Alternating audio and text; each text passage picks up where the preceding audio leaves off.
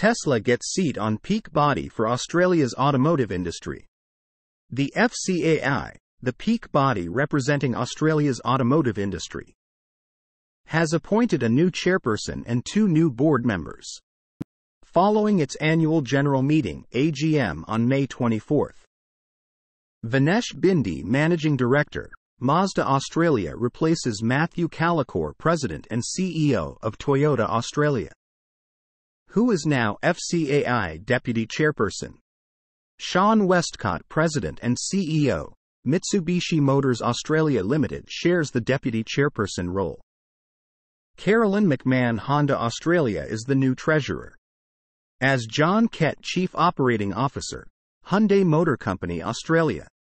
Adam Patterson, Managing Director, Nissan Motor Company Australia. Tony Hinton, General Manager, Honda Motorcycle Power Equipment Australia.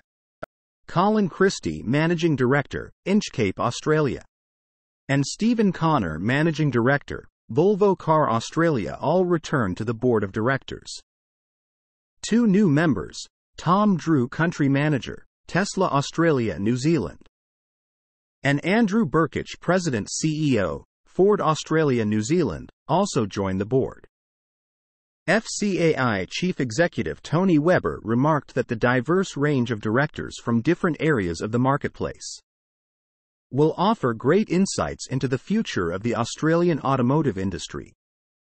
Tesla's influence in the Australian market is growing as they lead the electric vehicle field and create competition for traditional combustion engine models. With its newfound seat on the peak body, Tesla will now be in a position to influence decisions that will have a positive impact on the promotion of electromobility. Source: reposted and summarized from Eva Fox at Tasmanian. Tesla Giga Texas starts production of Model Y with HW4. Tesla Giga Texas has become a center of manufacturing innovation, starting production of the Model Y cars with a distinctive red HW4 cameras being located in U.S. delivery lots. The information acquired by Tesla Info via Tesla North shows that the car has been manufactured in Giga Texas and is heading to California. Apart from this, Tesla has also started producing the Model S and Model X with the new hardware in anticipation that the updated Model 3 will be produced with the same hardware in the third quarter of 2023. Source: reposted and summarized from Eva Fox at Tasmanian. Abandoned Tesla Roadster Trio auction extended. Gruber Motors has extended the bidding for a trio of abandoned Tesla Roadsters until June 2. Initially, details regarding the 3 vehicles remained scarce, though recent discoveries show that they were bought by a Chinese automotive group before being found in a shipping container in China with no miles on the odometer. Bidding for the cars has exceeded $500,000, but the most recent offer has been received at $800,000. It has been established that there was a 4th vehicle included in the package, but it appears to have been disassembled. The sum of $800,000 is relatively low given that the last one built was sold for roughly $1.5 million. The OG Tesla Roadster is a cornerstone of the electric car company's legacy, and its $250,000 price tag in 2008 made it exclusive to the rich and famous. Its production almost bankrupted Tesla, and without the support of investors, the company would not have been able to remain afloat.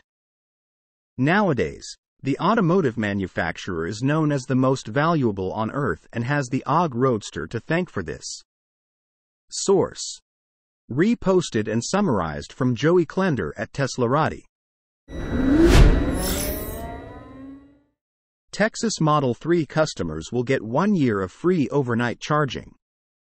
Tesla announced that customers in Texas who order and pick up a new Model 3 between May 26, 2023, and June 30, 2023, who qualify and enroll in the upcoming Tesla Electric Home Charging Plan for Tesla vehicles, will be eligible for a year of free, overnight vehicle charging at home. Existing Tesla electric customers and Powerwall owners are not eligible for this offer at this time. Tesla Electric is a retail electricity provider that seeks to lower the cost of vehicle ownership by enabling customers to save on their electricity bills. The Tesla Electric Home Charging Plan offers customers the opportunity to charge their vehicle overnight at home for a fee of $30 per month. $1 per day billed monthly. While rates and terms are subject to change, for eligible customers, Tesla Electric will waive the vehicle charging fee for a year for their new Model 3. Source: reposted and summarized from Eva Fox at Tasmanian. Non-Tesla supercharging is coming to Canada this year. The Government of Canada has announced that Tesla is going to open up part of its supercharging network for non-Tesla vehicles in 2023. According to the press release, these stations between Sudbury and Ottawa are set to be opened later this year. In this collaboration, Tesla has promised to make a portion of its Canadian supercharger network available for non-Tesla electric vehicles, wherever site hosts allow.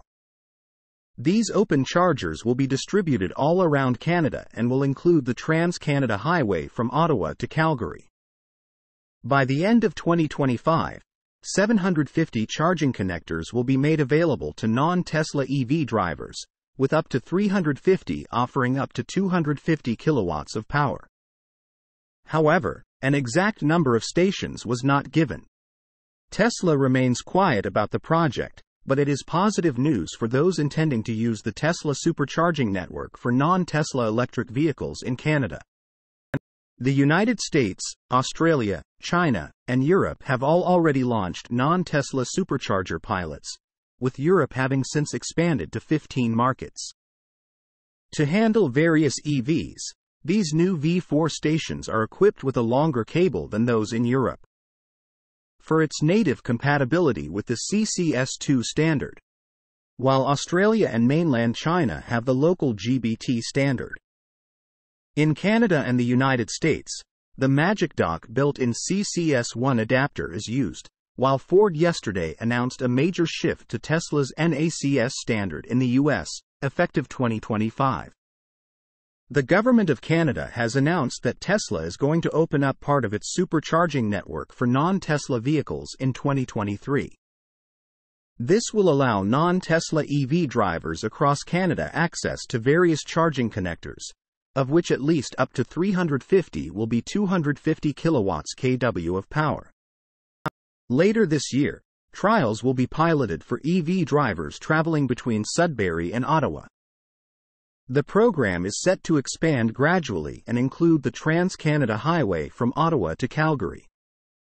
Tesla remains tight-lipped about the project, but it is still good news for those who wish to use the Tesla supercharging network for non-Tesla electric vehicles in Canada. In the United States, a pilot project is currently underway, and the same has been launched in 15 European Marques, Australia, and mainland China. To handle various EVs, these new V4 stations are equipped with a longer cable than those in Europe, for its native compatibility with the CCS2 standard, while Australia and mainland China have the local GBT standard. In Canada and the United States, the Magic Dock built-in CCS1 adapter is used, while Ford yesterday announced a major shift to Tesla's NACS standard in the US, effective 2025. With these changes, the Magic Dock will no longer be necessary for those newer vehicles. Ford's move, along with the general opening of the Tesla supercharging network, could potentially lead to an increase in other brands in North America. In the future, Tesla is planning to upgrade from V3 to V4 supercharging stalls worldwide, with installations in Europe already in progress. The V4 superchargers are believed to be reaching the US and will offer a 350 kilowatts power boost. Source: reposted and summarized from Mark Kane at Inside EVS. Tesla pushes customers to buy a Model 3 with new charging incentive. Tesla is encouraging prospective customers in Texas to buy a new Model 3 prior to the end of the Q2 period with an enticement of free home charging for a 12-month span. This usual end-of-quarter incentive is a shift from traditional norms. Tesla Electric, the vehicle maker's power sales program launched in December 2022, helps users implement solar energy generation for their households and sell electricity back to the grid for credits or money. The company described how Tesla Electric allows Powerwall storage to increase renewable electricity into the grid. Applicants must pick up a new Model 3 by June 30th and subscribe to the Tesla Electric Home Charging Plan in order to qualify for the charging offer. The Model 3 is Tesla's runner-up in terms of popularity, preceded in sales by the Model Y, the best-selling car of Q1. Source: reposted and summarized from Joey Klender at Teslarati.